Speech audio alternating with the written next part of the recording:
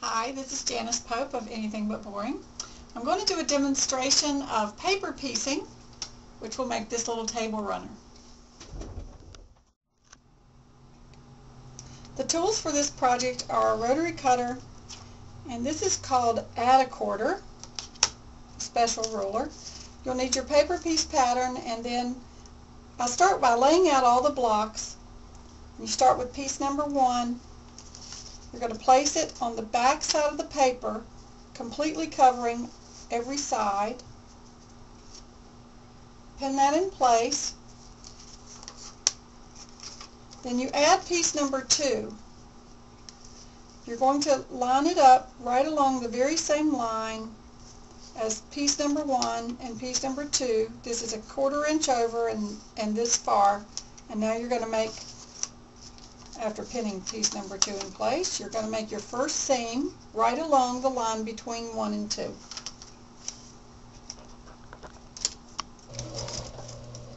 Don't forget to lower your stitch length. You'll start a little before and end a little after. I am using black thread, which I don't normally use. There's our seam. You can actually trim this to be a perfect 1/4.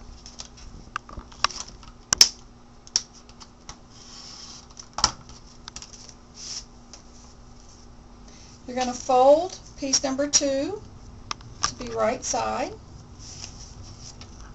Now you're going to fold the paper between 2 and 3. That's your next seam to sew. You're going to make that seam allowance 1/4 inch.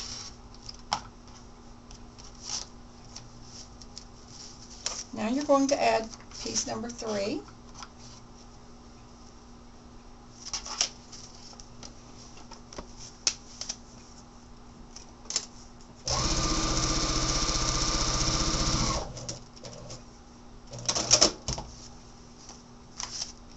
Fold, hand press,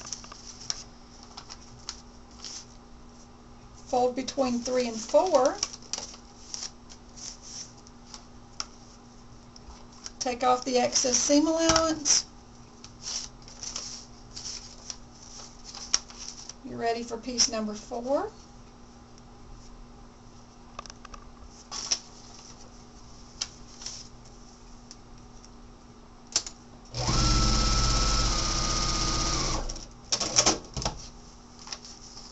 I usually just trim all the threads when I'm finished. Finger press. Fold the paper between 4 and 5.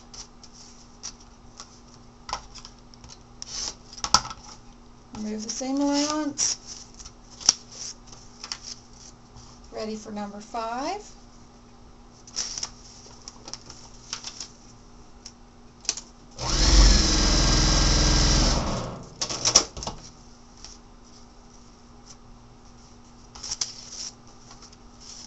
Fold between 5 and 6.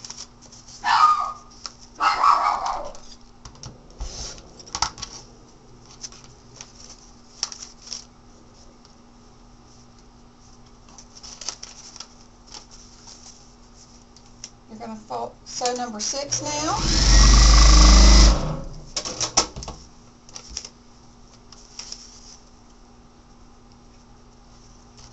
Finger press. Between 6 and 7, you're then going to add your 1/4 inch seam. Ready for number 7.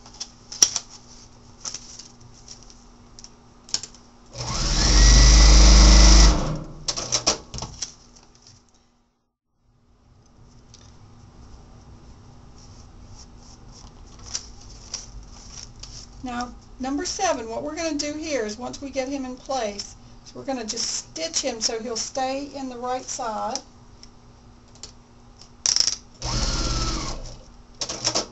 I just did a little basting stitch on that. Okay, we're now going to sew to number 8. This was 1 through 7. We're now going to do 8, so we're going to trim this seam to be our 1/4 inch. And to neaten things up a little, we can trim off all these little scragglies. There we go. So we're going to place our finger on that seam line. Just push those out of the way and trim.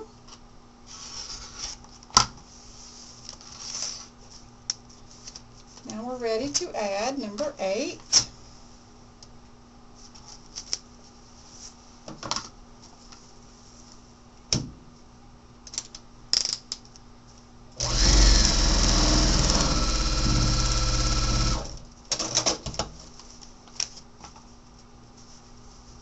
Perfect points. I have a lot of friends who love paper piecing because of the precision involved. Now we're ready to add number 9.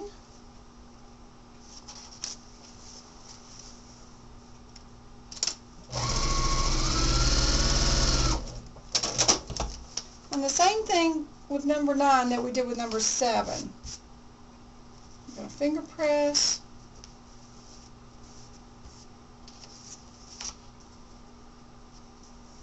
And we're just going to stitch right in that seam allowance. And we're ready to add number 10. So fold up on the line. Reduce the seam allowance to 1/4.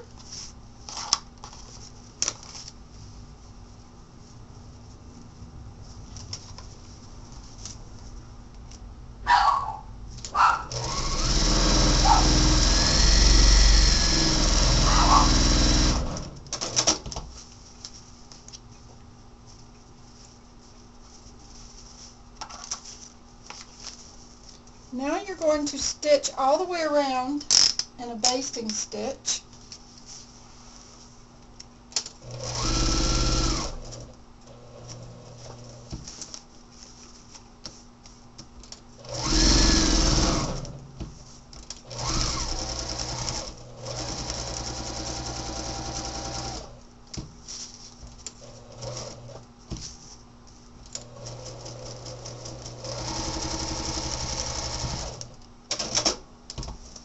And now you're going to trim your block up.